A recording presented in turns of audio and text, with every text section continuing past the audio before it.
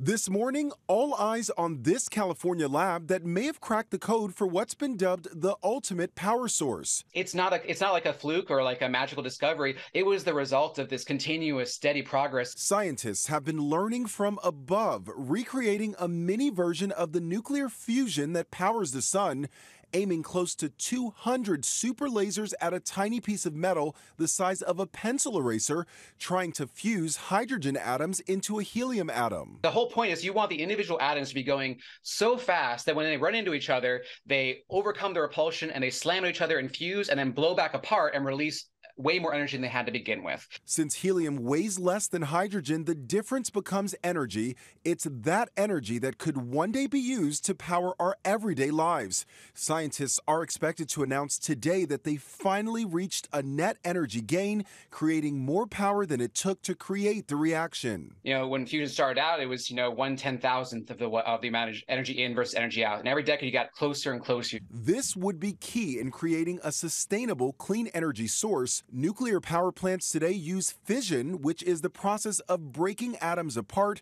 but there are concerns about emissions and nuclear waste. Fusion is the process of combining atoms. While the energy created is the same, the impact on the environment is not.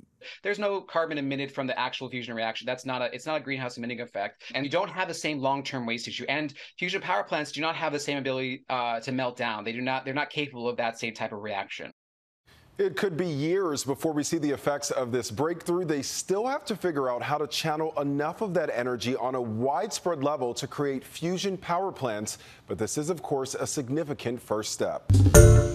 Hi, everyone. George Stephanopoulos here. Thanks for checking out the ABC News YouTube channel. If you'd like to get more videos, show highlights, and watch live event coverage, click on the right over here to subscribe to our channel. And don't forget to download the ABC News app for breaking news alerts. Thanks for watching.